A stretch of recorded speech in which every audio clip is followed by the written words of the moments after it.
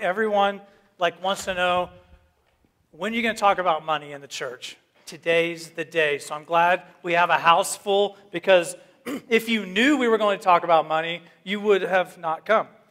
Am I right? Because we don't like to talk about money. We don't like to talk about money at church. So today we did a sneak attack. We came around the back, we flanked you, and now you're stuck. Doors are locked. People are, you're done. You're done. For 30 more minutes, you have to listen to me. I'm going to start off first by welcoming Central Christian Church. They're here with us in our service today, and if you didn't recognize some people, they may be them. We appreciate y'all joining us. Their pastor, Lanny, had an emergency in his home. His mother passed away, so he is dealing with that, and they asked if they could join us, and I'm like, yeah. So they're here. Thank you so much for joining us. I don't know if you've ever tried this, but hopefully you haven't. Have you ever tried to focus on two things at one time? Anyone?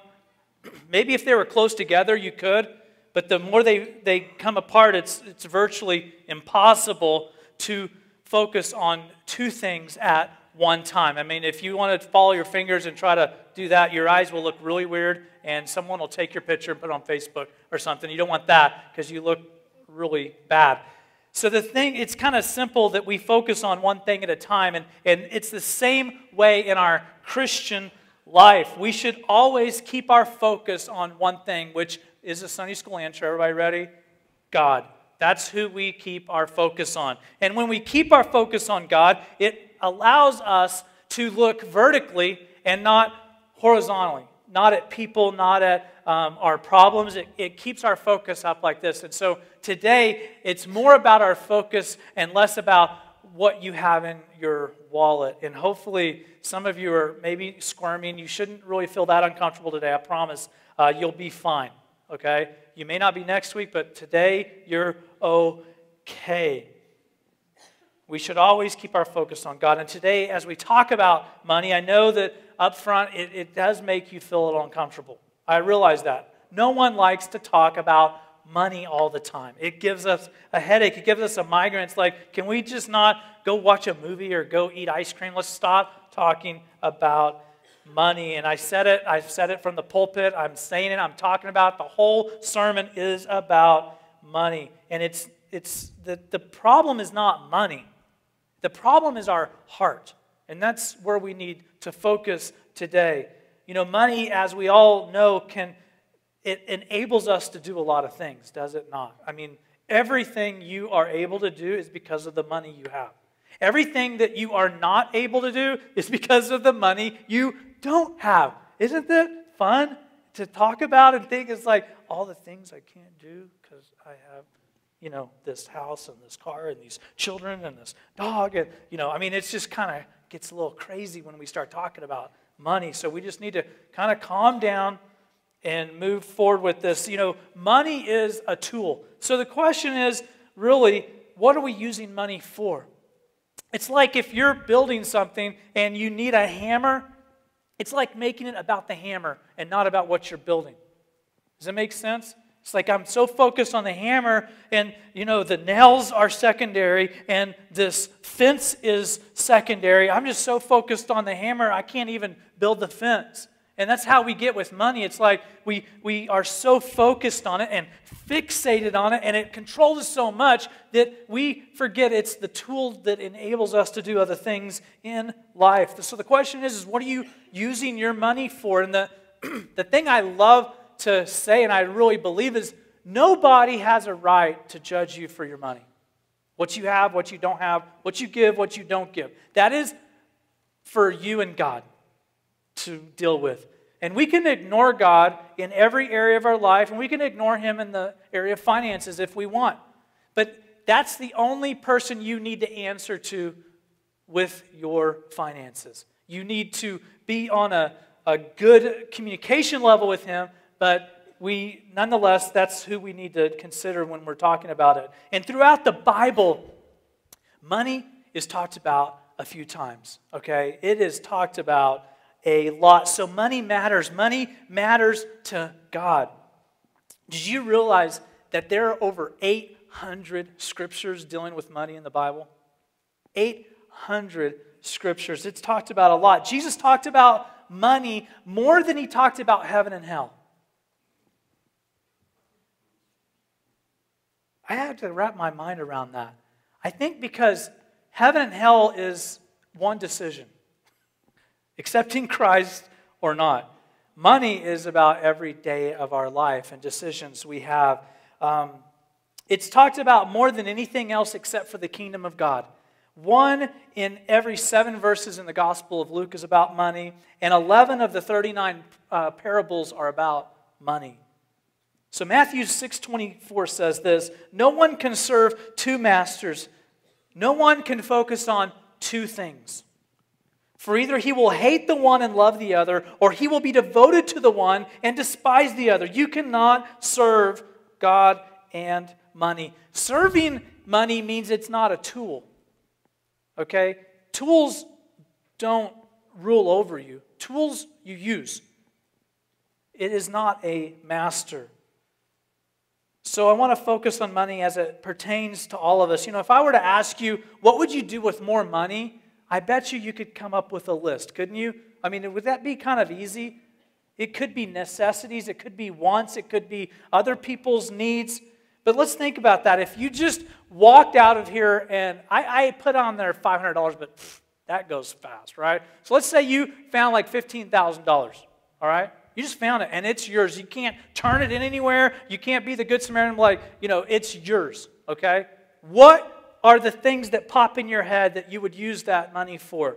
Let's think about it. Kids, your kids, would you use some of it? Would that maybe be the first thing? Maybe it's not. I'm not judging. I'm like, my kids are fine.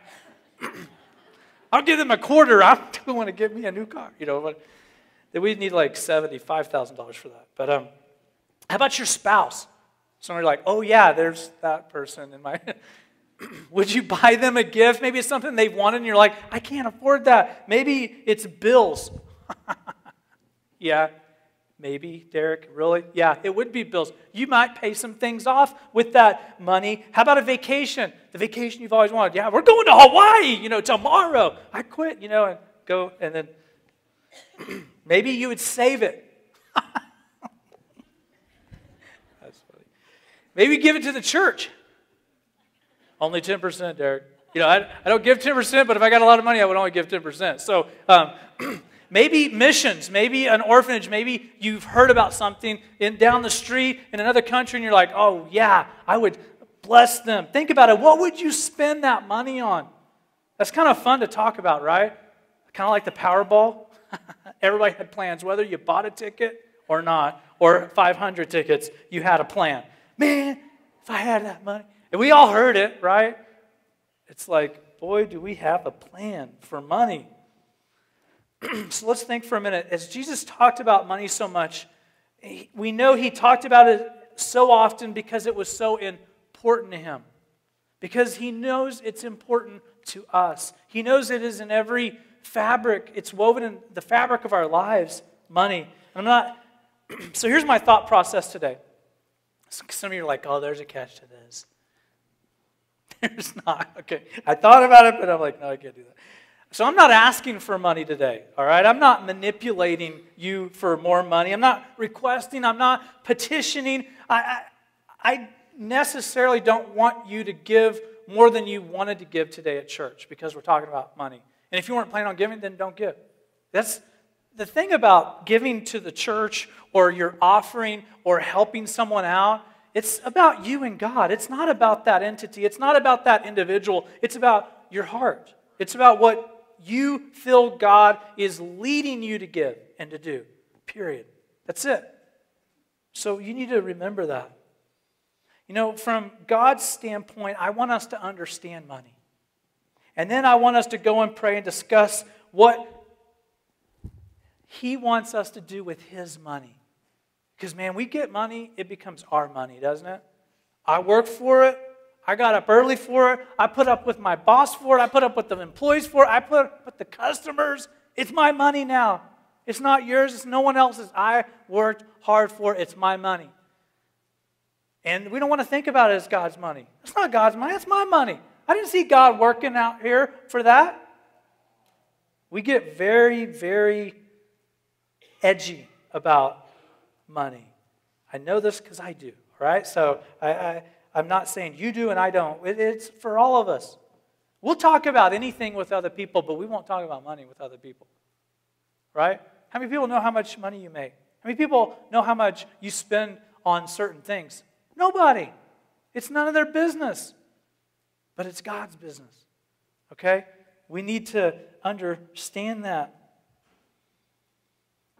He allows us to decide.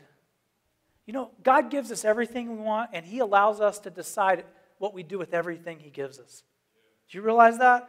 He doesn't demand you use your talent. You may be like the phenom singer of the universe. You could win the voice and all that, and you don't even sing up here. That's your choice. God gave you that talent, but you don't have to use it.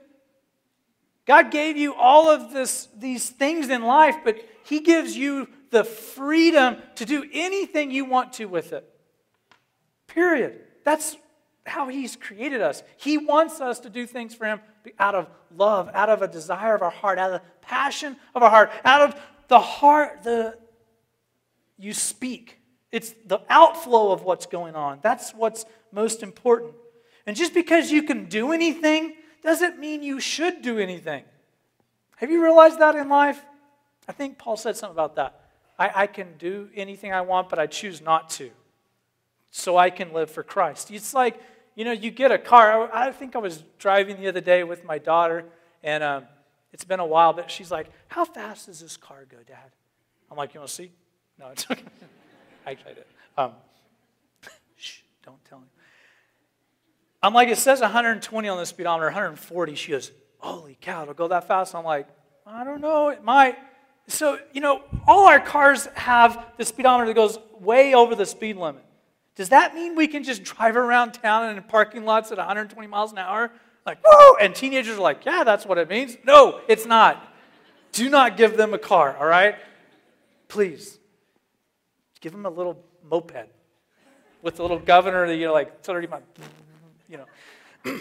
But it doesn't mean you do that. You can, but you don't. You'll kill someone, you'll die. I mean, something bad will happen. You'll run into the church or McDonald's or, you know, bad things happen.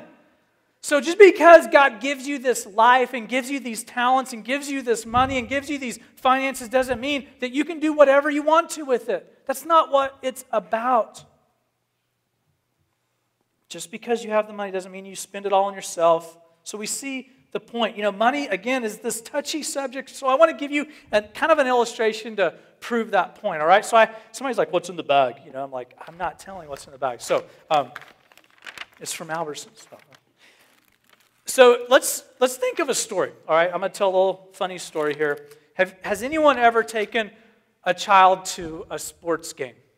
Anybody? Have you been to anything with a child? Raise your hand.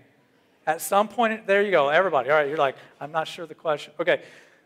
The movie, the baseball game, I don't care, the mall. We walk by and the kids are like, gumball, can I have gumball? You know, I'm like, geez, we just ate, we just had ice cream, but here's a quarter, give you gumball. So let's say you take them to a baseball game and they're like, I want, you know, it's like the most important part of the game, right? That's when it happens. I'm hungry. I want a snack. I'm like, geez, what do you want? And then they're like, oh, I don't care, just M&M's. So like, I just picked this candy because that's what they have back there. So I'm like, okay, so I run. I miss the game, right, that I want to see. The kid doesn't care about the game. Most of the times I don't, but you go get the $20, you know, thing of M&M's that you can get at the church for 50 cents, I think. So you get them the M&M's, right? And you sit back down, you're like, here's the M&M's. And they're like, they open it. Obviously, I'm not going to eat this because I can't, So you're like, okay, they open it, and they're just chowing on M&M's, and you're like, M&M's sound pretty good. And you're like, can I have an M&M? And they're like,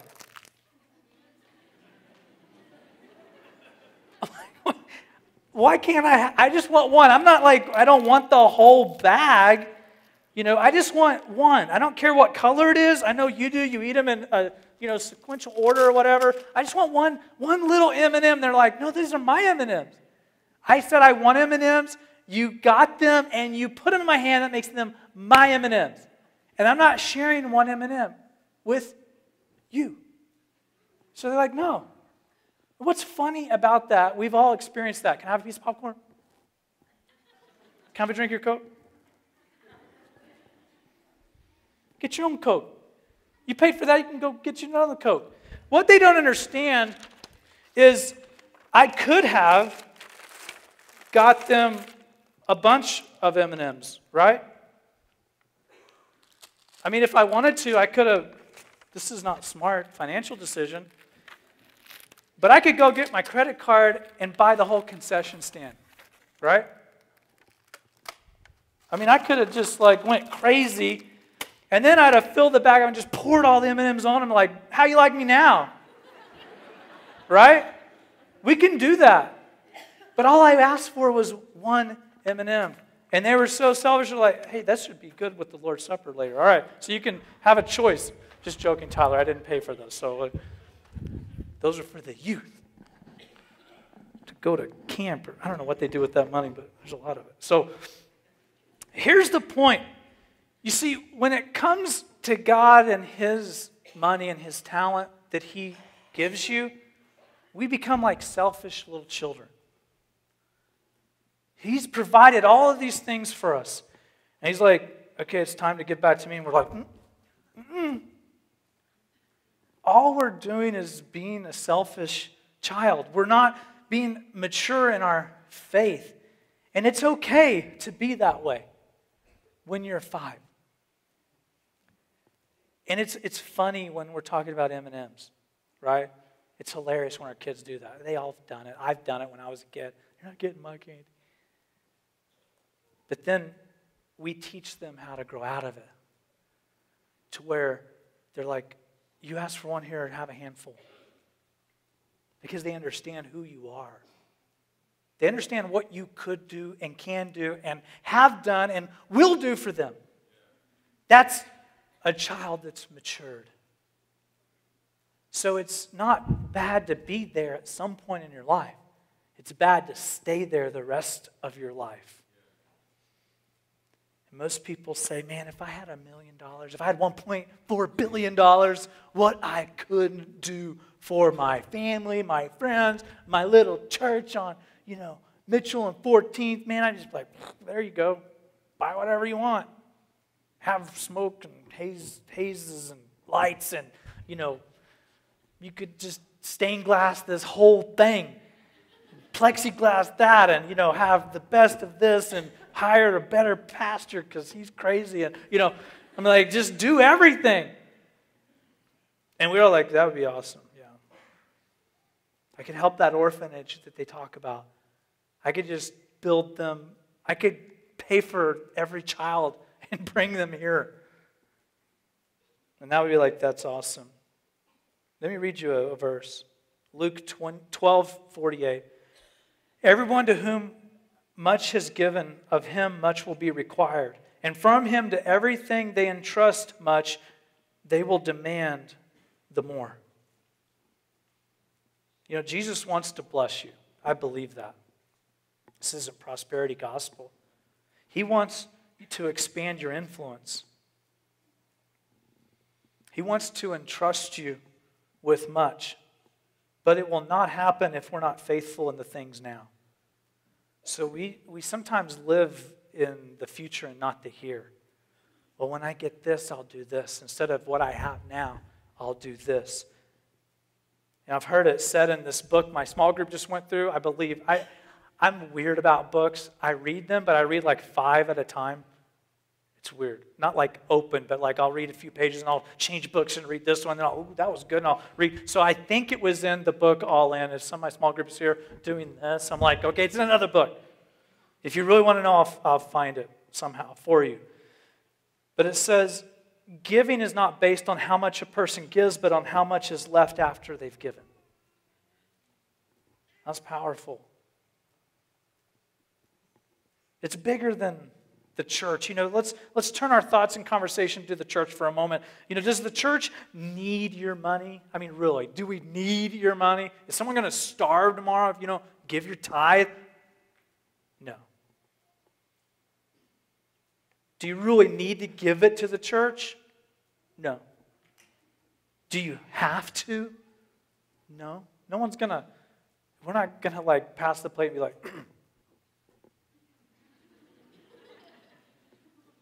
really? That's it? I don't sit there. I don't know what anyone gives anything. I have no idea, and I don't care. I don't want to worry about it. I don't want to think about it. I want to do what God's called me to do, and I want someone to do what they're called to do and make sure it gets in our account, and we decide where it goes. But let me tell you what it's about. It's not about what you give or how you do it. It's about the obedience, the act of obedience. And I hate that word, obedience, as much as anyone, as much as a 5-year-old. Christianity has always been about the act of obedience. It's the obedience in the mundane. It's the obedience when you don't want to. That's obedience. It's the obedience when something is shiny and new. Have you been there? You know what it's like? It's like a fish. Some fish, I'm not a fisherman, but I know a little bit about it. I know how I go fishing, I don't catch a fish, but I used to fish in streams with lures, and they spinners, and they sparkle as they go through the water. And there's some people that think that a fish attacks it not because it's hungry, but it's shiny. And they like, they're like, squirrel, and then you catch them and they're like, oh, that was not what I thought it was, and they're like, That's how we are usually with things that are, God's like, okay, walk this path. Name it. I don't care. We can talk about anything. We're not talking about money. We're just walking this path, and there's the shiny thing off the path. And our attention is like, ooh, pretty shiny, and then we go over there and then it's the regret, right? As we're getting reeled in, as away from what God wants, away from our obedience, we're like, that was a bad decision. And everybody else beside us and our friends are like, that was stupid. We're like, yeah, I know that. All the fish are laughing at that one. We knew it was a lure. And that's our problem. Obedience should trump everything else. Obedience should control our money. So my question today is, what are you obedient to? Where is your treasure? Luke 12, and there's the whole verse, but I'm going to read the last statement of verse 34, says, for where your treasure is, there will your heart be also. See, it's not about anything but our heart.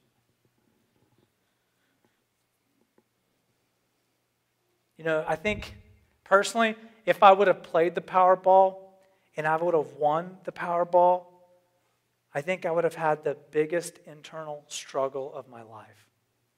But I don't know how long it would have lasted, but it would have been difficult. Think about that. Because we all know what money can do in this world, right? It's power. It can change lives. It can ruin lives. It's a tool. A hammer can build things or it can kill someone. It depends whose hand it's in. So let's check our hearts this morning. That's what I want us to do. And let's take a moment to focus our attention and our thoughts and our vision vertically on God. This is the God who saves. This is the God who changes hearts. Have you experienced that? Have you been praying that He would? Yours, someone else's? The God who is patient with us. Right? Give me the M&M. It's the parent that doesn't like, well, you're never getting any M&Ms again. Give them, and taking them away from them and like, I'll never buy you M&Ms. And then it's 3 years later, can I have an M&M? No, you can't have an M&M. Remember that time? We've all been, crazy parents. Okay, we've been those and we've seen them, so we don't have to go. But He's patient. Let's focus on Him as we kind of move into communion. All right, so we're going to get the band up here. We're going to sing. We're going to get the guys up here. This is probably a bad idea. Hold on. Not guys yet.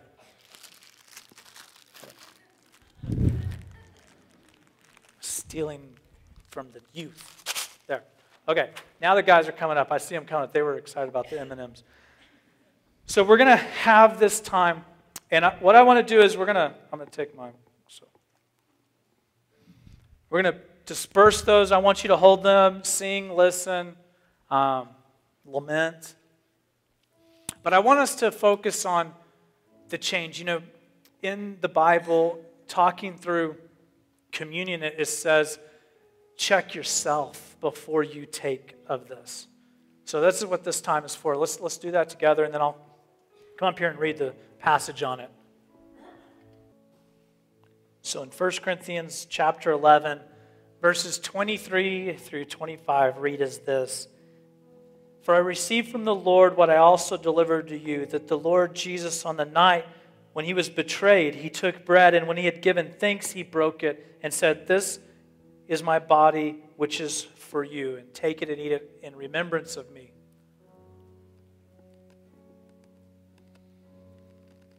In the same way, he took the cup, and after supper, saying, this cup is a new covenant in my blood. Do this as often as you drink it in remembrance of me.